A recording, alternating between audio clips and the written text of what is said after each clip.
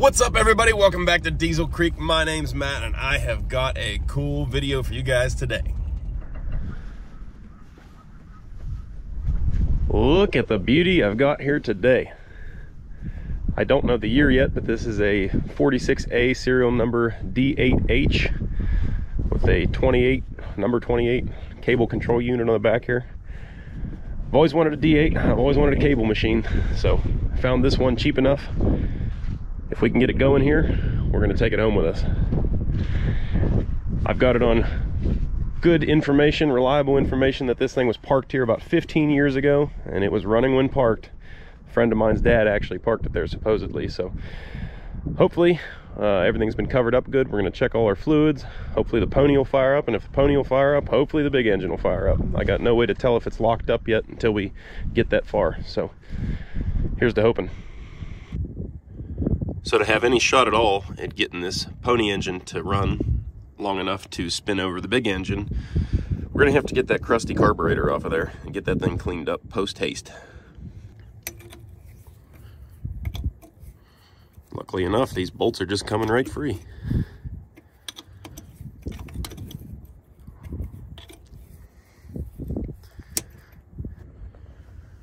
All right, I think the only thing holding that carburetor on there now is that goop that they used to seal it up.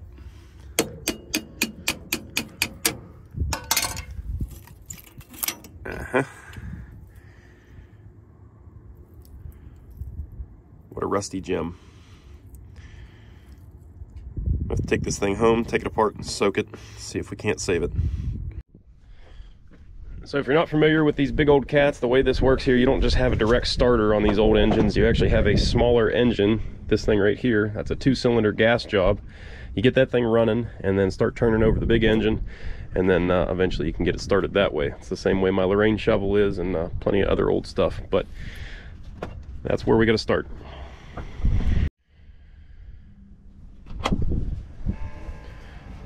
Why is it making noise? Yeah, it does that. Huh. We got a jump pack hooked up here on the starter motor for the pony. See if we can't get anything out of it. It's sparking, so we got something. Jump pack is charging all night. We got nothing. Rusty.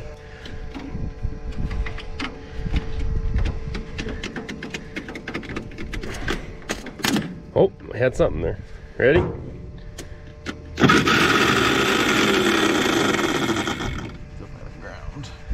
Definitely doesn't sound real good though either. No. That spring's all.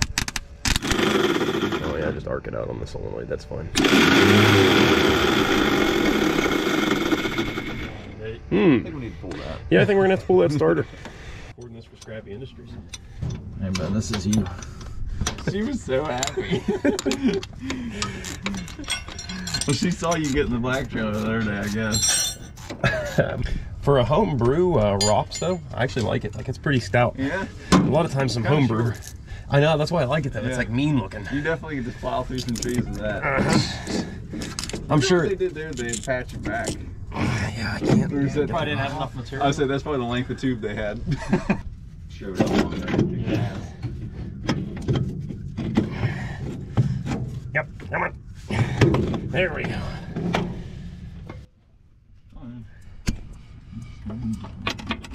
I hear compression. Yeah, it's going.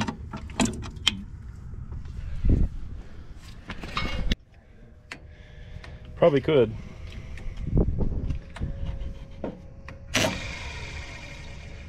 I love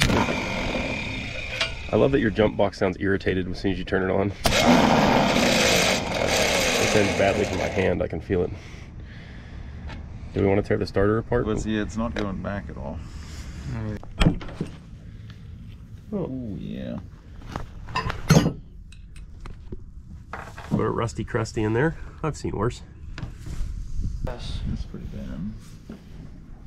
Might have some Scotch-Brite in there. Clean all Take that up. this off, and I'll take this flange off there, and I'll pull that whole Yeah, unit off. He's pulling this thing out. And he put it in this roll-off. He come to pick that thing up, he put too much in it. And that truck backed up. But this set of wrenches is all you need. I I think that might be what Well, it's kind Pick it of up, yeah, designed to take some of it out. speed or overrun or whatever that is called. That ratcheting. But deal. why is it- I've never seen that though. That's weird. All the brushes were stuck in on the motor here, so getting those freed up and working again so they make proper contact.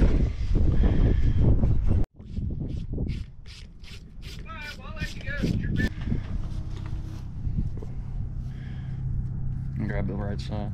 That one. They're not spreading very well. There we Pick go. up the.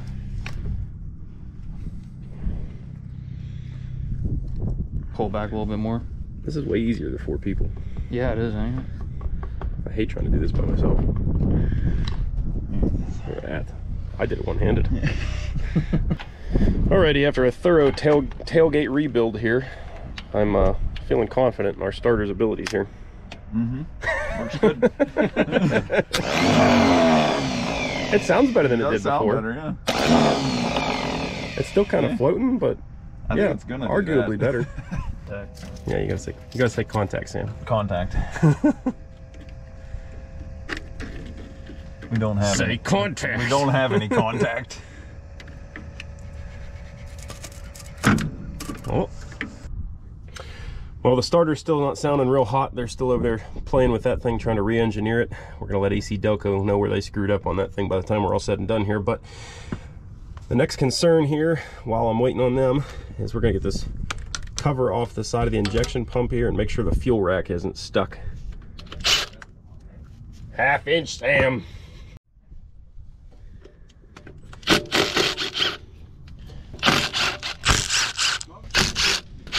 I don't think you need.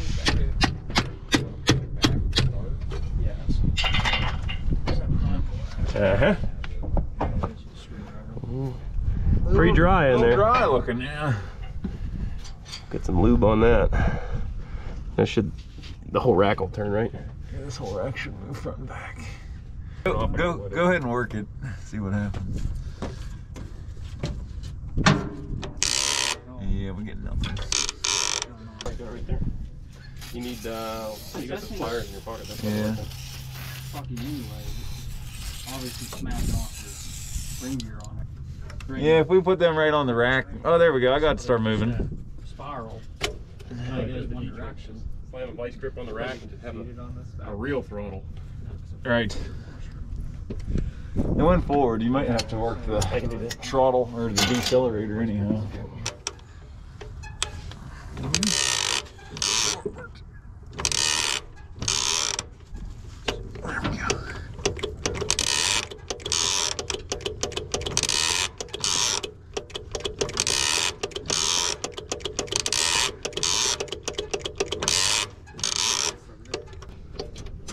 You put it in off there?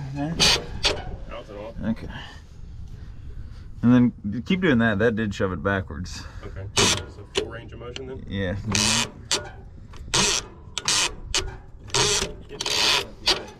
There we go.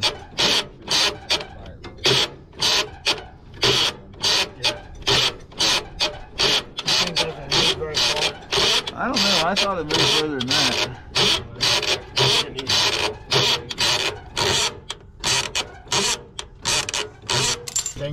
So it's turning these guys, which as that turns, there's basically a notch on the side that's a ramp. So as it turns that, it stops where the stroke is still pushing fuel into the engine. That's how it meters how much fuel's going in there.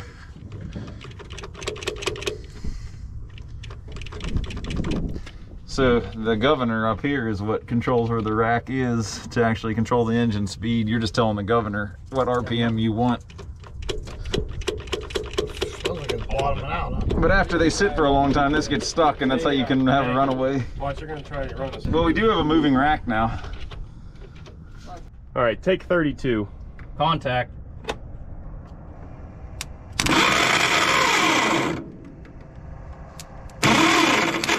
Oh, that made a different sound at the end.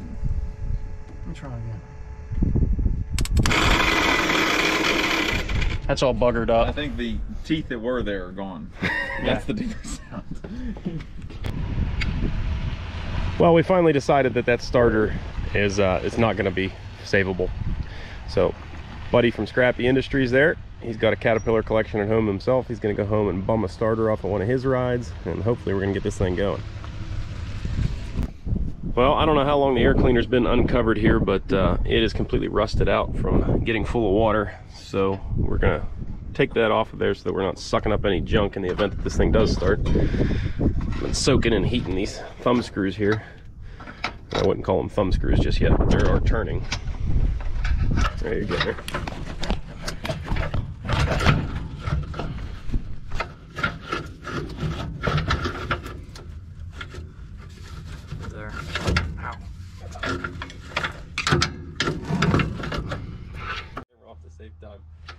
Go ahead. It's still hot. Hold on. There you go. Look at that, huh? Yeah, look at oh, that's nice. That's a literal bird's nest. Yeah, I think that the bottom pan's junk. Mm-hmm. Ain't holding no oil in that. No. Yeah. Shoot a deer one time. Yeah. And then you don't want to bow him around. Me and my girlfriend, we are thinking about actually getting into it. May try crossbow. I'm telling you, once you kill a deer with a bow, you'll feel your gun weight. Mm-hmm. It's just different. You sit in a tree stand, it's quiet. Yeah. You see chipmunks, squirrels. Oh, there we go. Don't pull up. There you go. Bottom. Unless that screw's still in there a little bit. A screw right here. Alright, so I did a poor job explaining of what I'm doing here, but I took off the magneto cover, which houses the points and condenser for the pony motor, and underneath there I was able to get a point file in there and clean up those points, because after sitting this long, guarantee those points are corroded up and not going to be making contact, so we won't have any spark for the pony motor. So I got them all cleaned up, should be good to go. Buddy Sam, Scrappy Industries here. We got a borrowed starter with a borrowed carburetor. I wish we could just borrow the whole tractor, but we're gonna see if we got some cranky now. Works good. Did you try the starter before you brought it? It worked last time I used it. All right. That's not sounding promising. No, that's not sounding good either. The same thing. Let's try that bar like it. Well, I'm not saying it's right, but it's right enough for what we're doing here. We're able to cock the starter on an angle. One bar here. later. Yeah. And the pony motor turns over. Nice waterlogged oil in there and everything. Is it really? Because the dipstick looks pretty there's clean. water coming out of the carburetor now. That's good. Nice. Let's haul that over a little bit. Oh, yeah. And coming out there, that's when you know it's good. We have compression because it's blowing. I can't believe it's turning. It chugged that water up out of there nicely. How is it sealed that well? I don't know. That's impressive.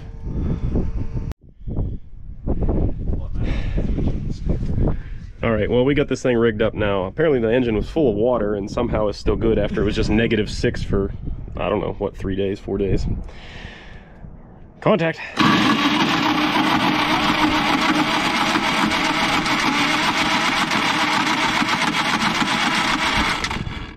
I'm impressed. It sounds consistent.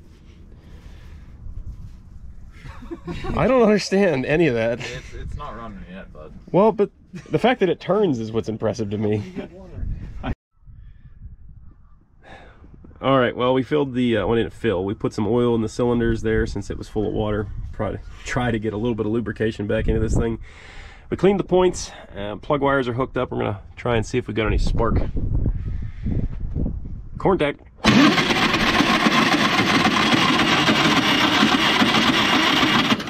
I see nothing.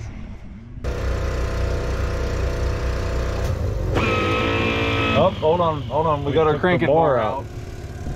That starter still sounds a lot better than mine. Dude. Yeah. Ready? Yeah. Contact. People moving now? Yeah, it's going. Oh, there was spark. Yeah, I saw it. All right, moment of truth here.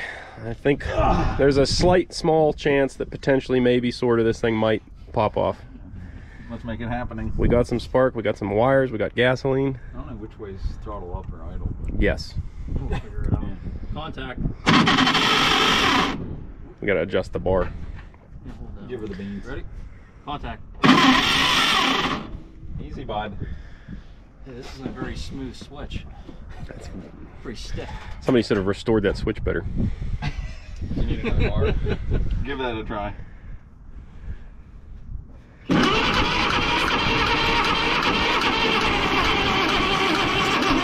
That actually sounds good now. Why did it get like real slow? It was doing that before. I don't know if it's your jump pack or the starter.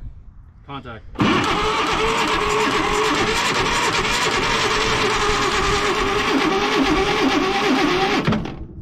Almost sounded like something for a second. You want to spray some stuff in there? Yep, a little ether. Contact.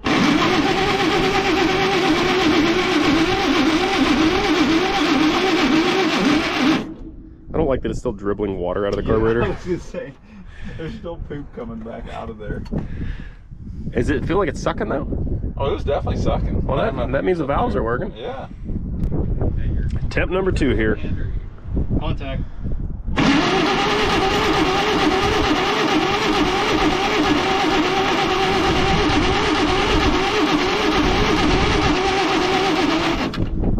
if I hit the plugs backwards?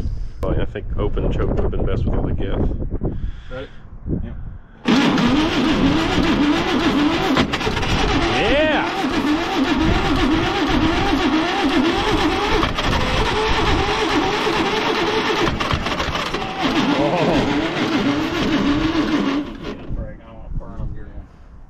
Give it a second. Pop. Yep. Contact.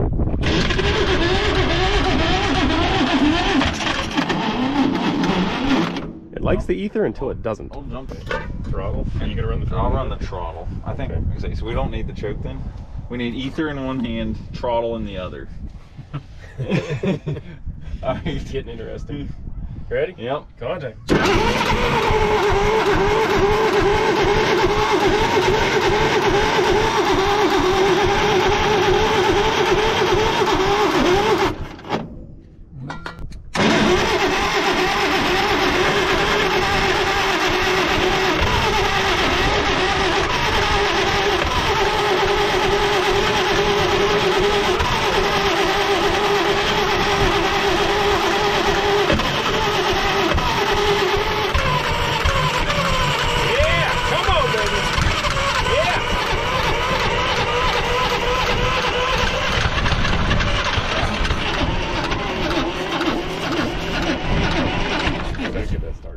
That's a lot of cranking. Are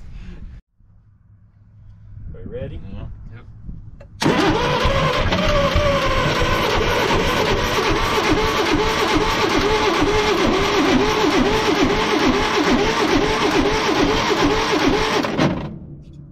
Ready?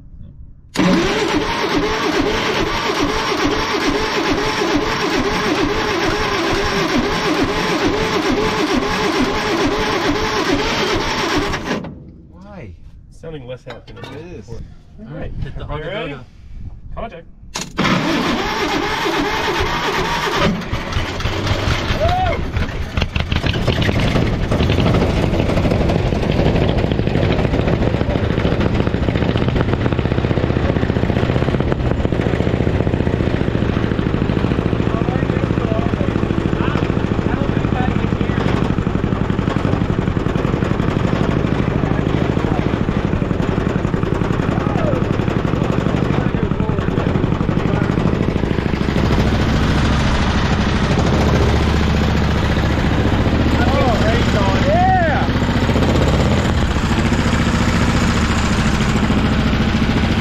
Is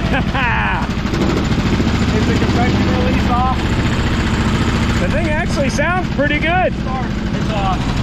See if you get it here.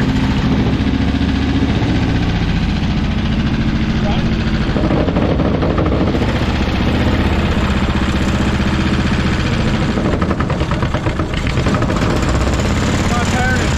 Put it in low. Wait, put it in low?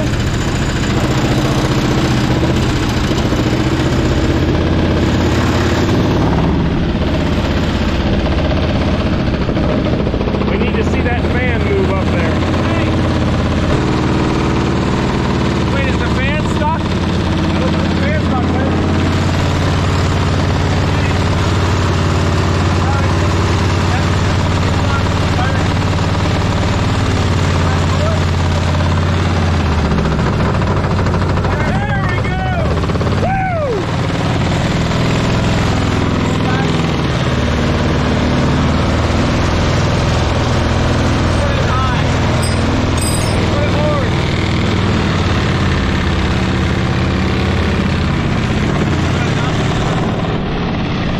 close to running right now.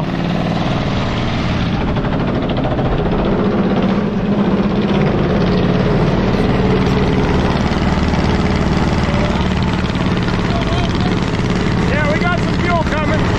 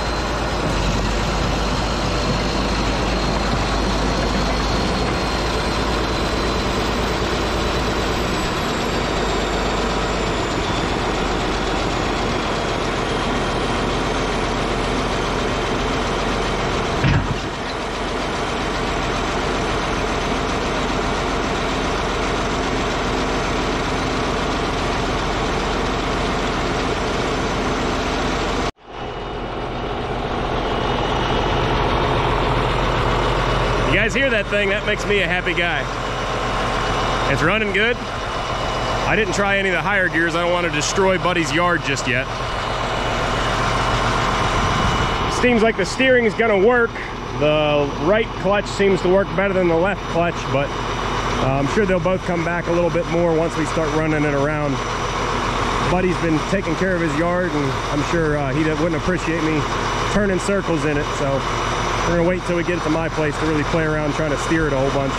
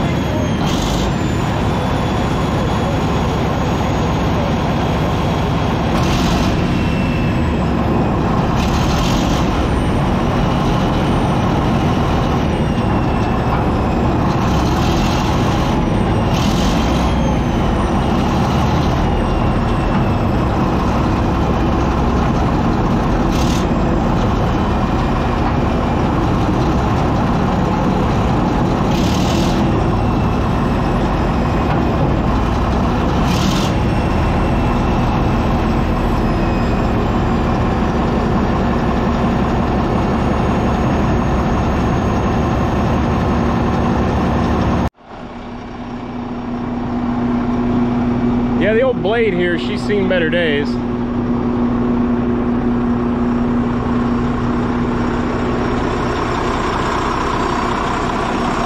you look right down here, you can see how the back side of the blade here is kind of bent, curved up that way. That's probably fine. What a beast.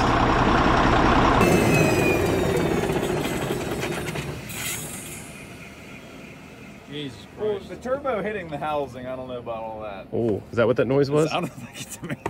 Ooh, that's not good. Still spinning down, so that's not that bad. So, questionable turbo issues, but other than that, it sounds like it runs good. Not too bad for sitting for at least 15 years.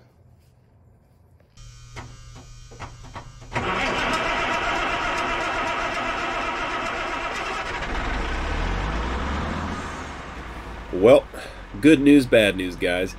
The good news is the dozer runs and it moves and it seems like it's a pretty good machine. The bad news is I got to cut the video off here.